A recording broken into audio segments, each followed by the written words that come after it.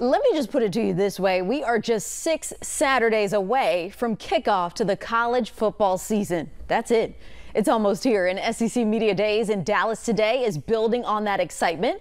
We head out to the Lone Star State where we find one half of our sports team. 48's sports anchor Cam Durr has more on Media Days. Cam, you having fun yet?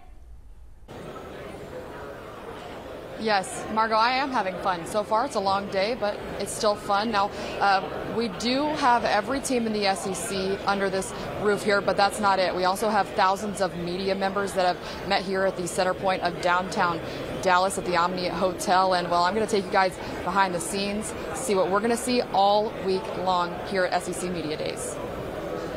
Well, a really busy week here at SEC Media Days for all of the media across the country. I'm going to take you guys behind the scenes, see what we see all week long. Along here we have Radio Row, all of the radio hosts across the country here to talk about SEC Media Days. We cover all of the platforms here as we move on along to the next room. This is the main media room in here. It is a really large room, is print media mostly in here. You got breakout sessions where you'll hear from all of the players and the coaches. They start in this room and we head on down because we got a long ways to go.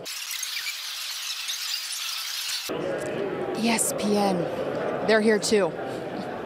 We turn the corner and we head on down to where us local media people are at, and we have our own room because we're pretty special like that. Here inside this room is where we're going to stay pretty much all week long. They bring the coaches and everybody in here. We got Greg Sankey in here too, and if you look real close, there's sports director Carl Prather right over there working very hard on the 6 o'clock show.